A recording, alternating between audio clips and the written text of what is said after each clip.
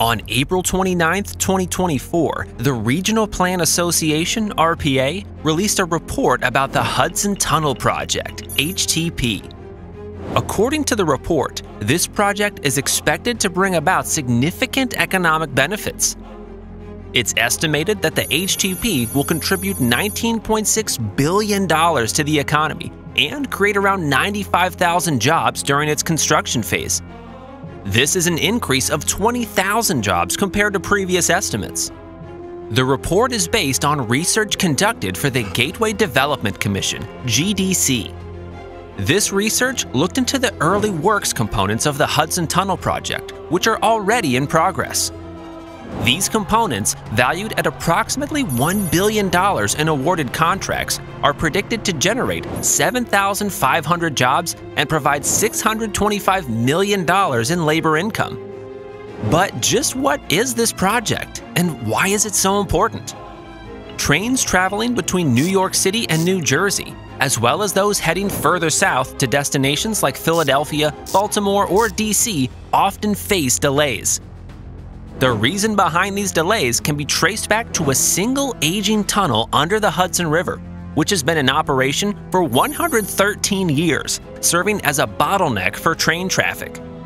The North River Tunnel, NRT, which began operating in 1910 under the Pennsylvania Railroad, was designed to meet the standards of its time. However, with only 2 tracks, it creates a bottleneck for train travel between New York and New Jersey. This single-track system often leads to significant delays along the Northeast Corridor, NEC, whenever there are service disruptions. The tunnel's reliability has been further compromised by damage sustained during Superstorm Sandy in 2012. The storm flooded both tubes of the NRT with seawater, causing ongoing harm to its structural, mechanical, and electrical components.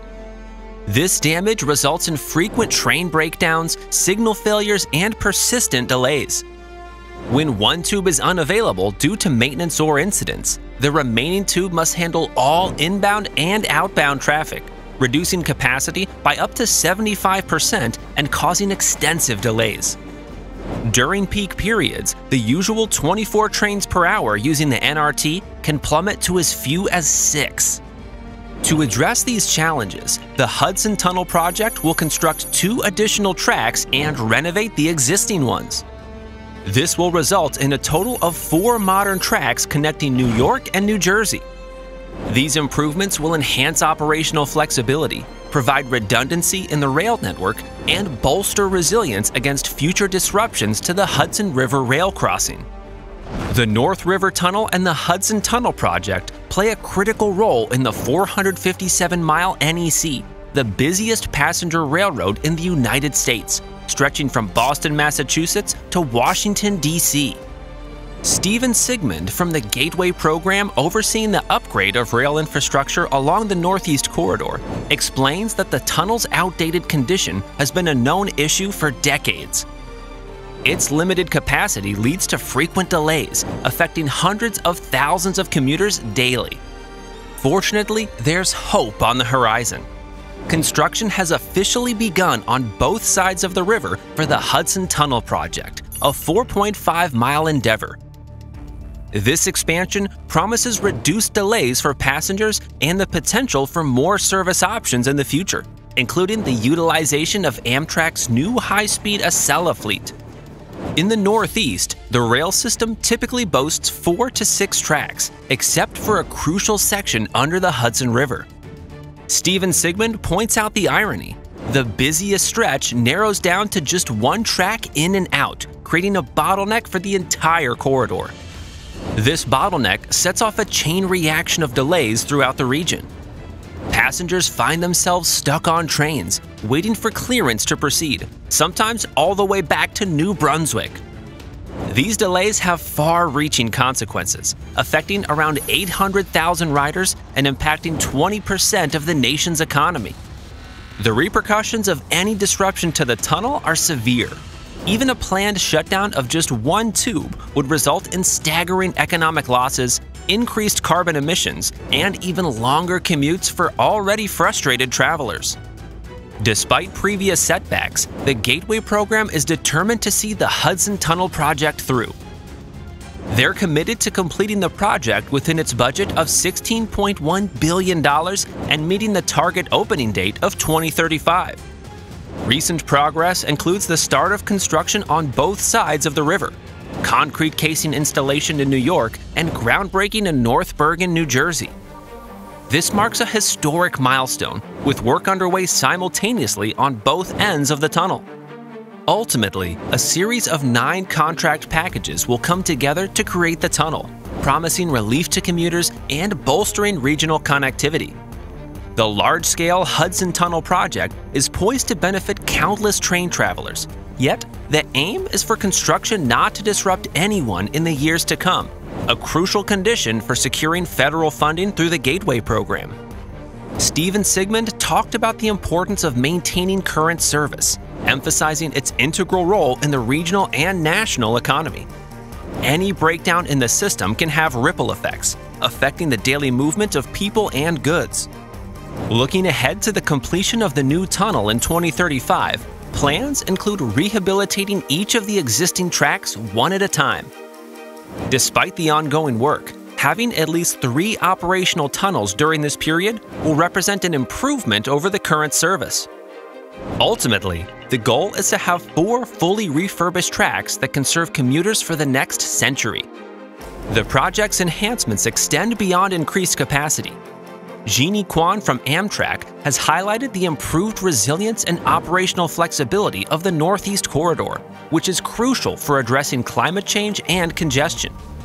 These improvements align with Amtrak's broader goals of doubling ridership by 2040 and achieving net zero greenhouse gas emissions by 2045.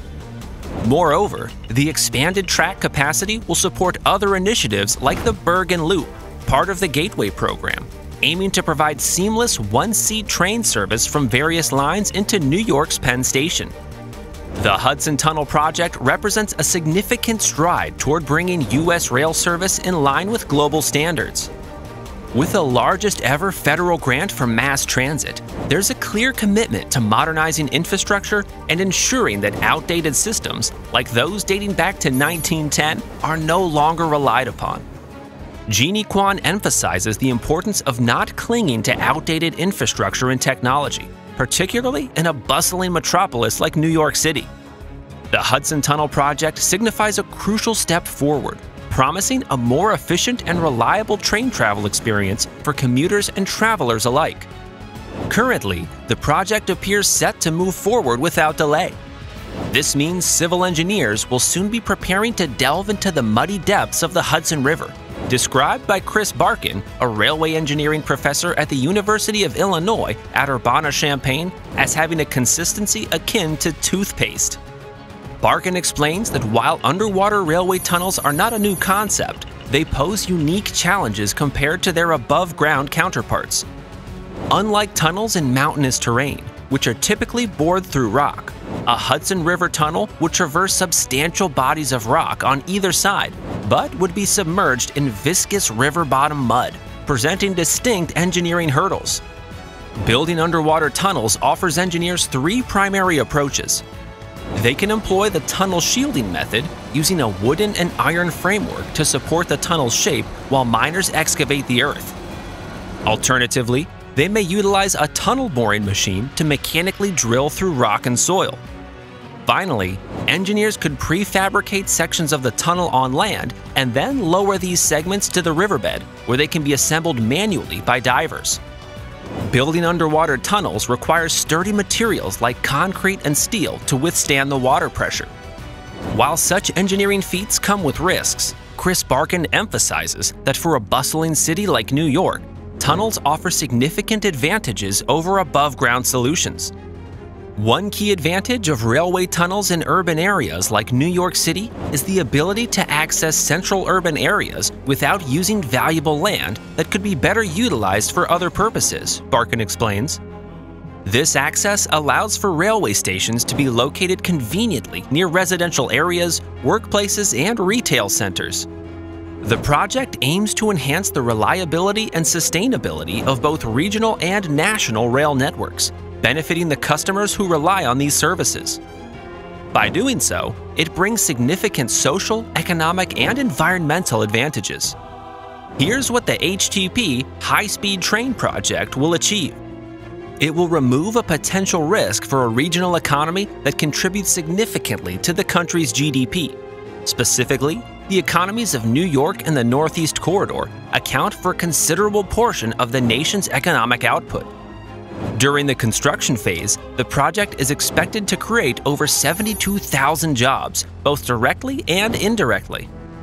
The construction period will stimulate economic activity, generating around $19 billion in total. The economy will receive a boost through monthly spending of approximately $87 million on materials and labor during the construction phase. To support domestic industries, the project will prioritize suppliers and manufacturers from across the United States.